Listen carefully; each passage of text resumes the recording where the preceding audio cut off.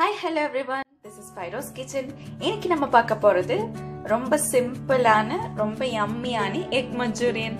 வாங்க இத எப்படி பண்றதுன்னு பார்க்கலாம். இதுக்கு நம்ம ஃபர்ஸ்ட் 3 எக் எடுத்துறோம். இத நம்ம பீட் பண்ணி வெச்சிரலாம். இப்போ இதல நம்ம ஒரு பிஞ்ச் பெப்பர் ஆட் பண்ணிக்கலாம். தேவையான அளவு salt ஆட் பண்ணிக்கலாம்.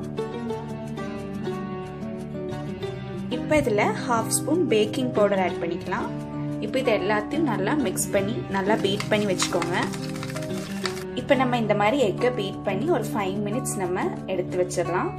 இந்த மாதிரி ஒரு பவுல் எடுத்து இதில் நீங்க கொஞ்சம் ஆயில் கிரீஸ் பண்ணிக்கோங்க. கிரீஸ் பண்ணதுக்கு அப்புறமா அந்த எக் மிக்சரை இதில் ஊத்திடுங்க. இப்போ இந்த எக் மிக்சரை இதில் நம்ம போட்டுடலாம். ஒரு குக்கர்ல இந்த மாதிரி ஒரு ஸ்டீல் ஸ்டாண்ட் வச்சுக்கோங்க. அப்புறமா நம்ம போர் பண்ணி வச்சிருக்கிற இந்த எக் மிக்சரை இந்த மாதிரி உள்ள வச்சிடலாம்.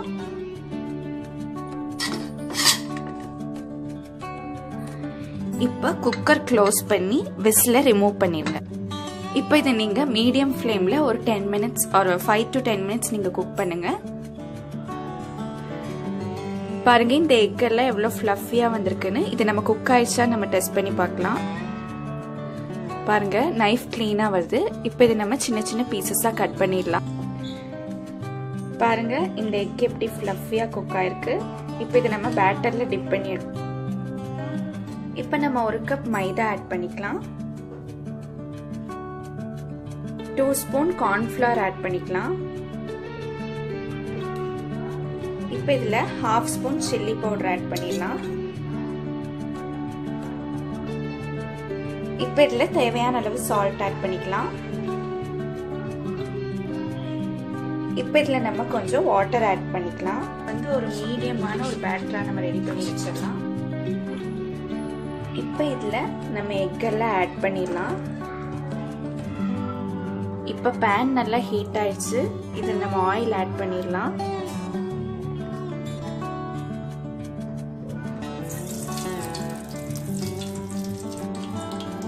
இப்போ ஆயில் நல்லா ஹீட் ஆயிடுச்சு. நம்ம இந்த எக் எல்லாம் டிப் பண்ண எக் எல்லாம் நல்லா ஃப்ரை பண்ணிடலாம்.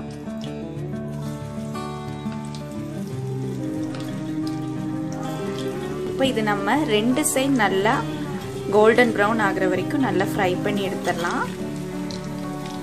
பாருங்க எவ்வளவு கிறிஸ்பியா வருது. பாருங்க இது எப்படி லைட் பிரவுன் கலர்ல வந்திருக்கு. இப்போ இதை நம்ம ஒரு பிளேட்க்கு ட்ரான்ஸ்ஃபர் பண்ணிடலாம்.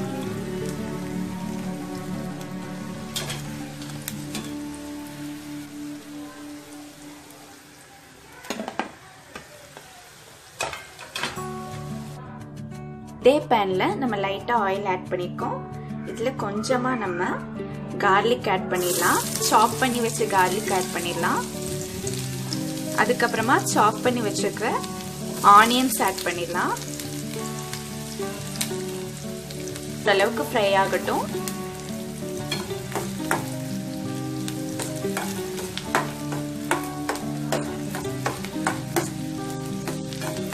நம்ம சாப் பண்ணி வச்ச கேப்சிகம் ஆட் பண்ணிடலாம்.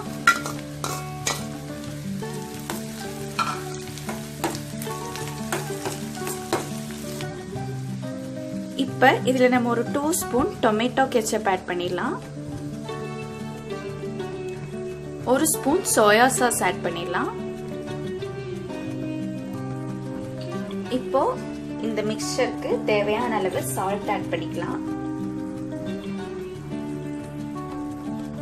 இப்போ இந்த சாஸ் இந்த மசாலா எல்லாம் சேர்ந்து நல்லா மிக்ஸ் ஆகுற வரைக்கும் ஓரளவுக்கு ஃப்ரை பண்ணுங்க. இப்போ ஓரளவுக்கு பபிள் வந்துருச்சு. இதுல நம்ம கொஞ்சம் ஒரு பிஞ்ச் பெப்பர் ஆட் பண்ணிக்கலாம். இப்போ நல்லா பபிள்ஸ் வந்துருச்சு. இப்போ நம்ம எடுத்து வச்சிருக்கிற எக்ஸ் எல்லாம் ஆட் பண்ணிடலாம்.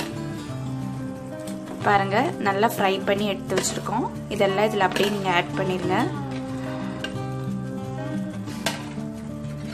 இப்போ இதெல்லாம் இந்த சாஸ் இந்த ஐட்டம்ஸ் எல்லாம் இந்த எக்கோட நல்லா கோட் ஆகணும். அந்த அளவுக்கு நல்லா மிக்ஸ் பண்ணிக்கோங்க.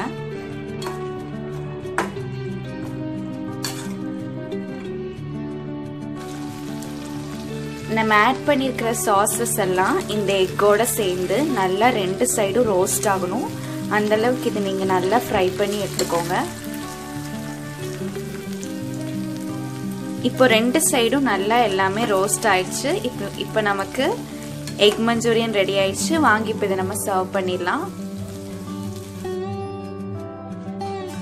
இப்போ இதை நம்ம சர்வ் பண்ணிடலாம்.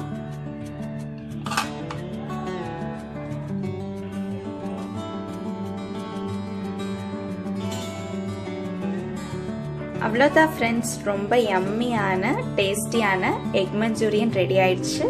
ரொம்பவே சிம்பிளாக ரெடி ஆயிடுச்சு. இந்த வீடியோ உங்களுக்கு பிடிச்சிருந்தா மறக்காம லைக் பண்ணுங்க, ஷேர் பண்ணுங்க அண்ட் சப்ஸ்கிரைப் பண்ணுங்க. மறக்காம பெல் ஐகான் கிளிக் பண்ணுங்க. தேங்க்ஸ் ஃபார் வாட்சிங். அஸ்ஸலாமு அலைக்கும்.